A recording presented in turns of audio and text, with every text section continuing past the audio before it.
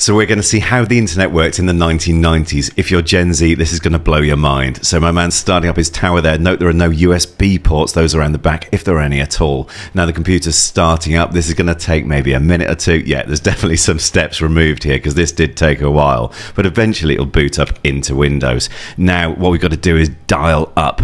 This uses the phone in your house to dial up to the internet. You couldn't use your phone to make calls. You didn't have a mobile phone. So this cut off phone calls for everyone when you did this. The other thing to know about dial-up was that it was charged by the minute.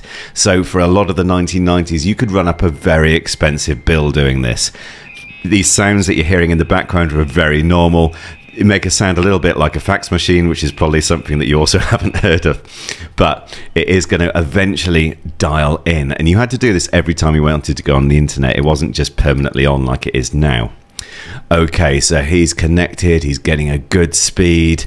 We're going to open up Internet Explorer, and that should, yeah, it's got the kind of painted sort of thing along the top of the toolbar. It's now going to load up his homepage. Nothing's broken, nothing's wrong. It just takes time. Okay, so you can see there, that image isn't missing. It's still just loading. An image is going to take 10, 20, 30 seconds to load in the 90s.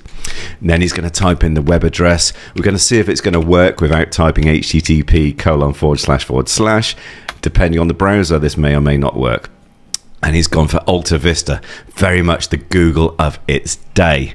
It's going to take a little bit of time to load up again. And again, this was very, very normal. If this did this today, you'd think that your router was broken, but it was the 90s. Okay, so Alta Vista's loading up and the images are getting there. Yeah, they're coming down slowly. This would take you about 4 hours to download an MP3 if you could find one. But we're going to go and search for something and then maybe see what comes up. But that was the internet.